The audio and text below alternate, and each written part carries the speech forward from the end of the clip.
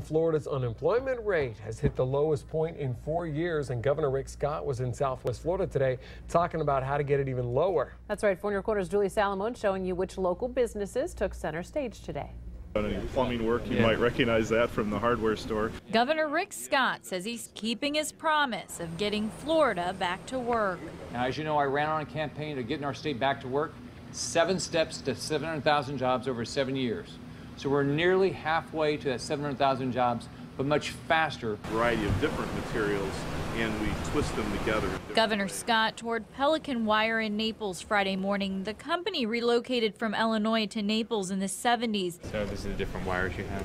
It makes wires used for things like helicopters and medical devices, and it was just named Southwest Florida Manufacturer of the Year. Manufacturing, from my perspective, is another one of those critical building blocks that you need to have a solid economy.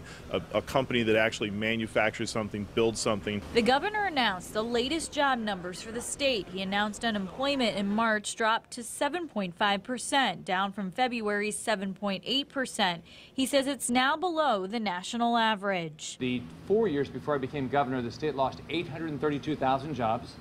The unemployment rate went from 3.5 to 11.1%.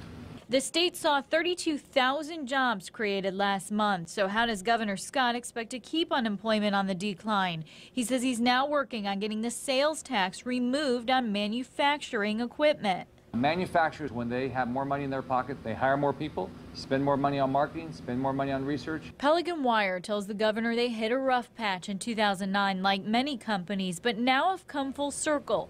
The governor acknowledging the company for playing a role in putting Floridians back to work. Julie Salamone, Fox 4 in your corner. Naples Mayor John Sori joined the governor on his tour today. After touring Pelican Wire, the governor made one last stop at Naples, visiting Naples Beach Hotel and Golf Club.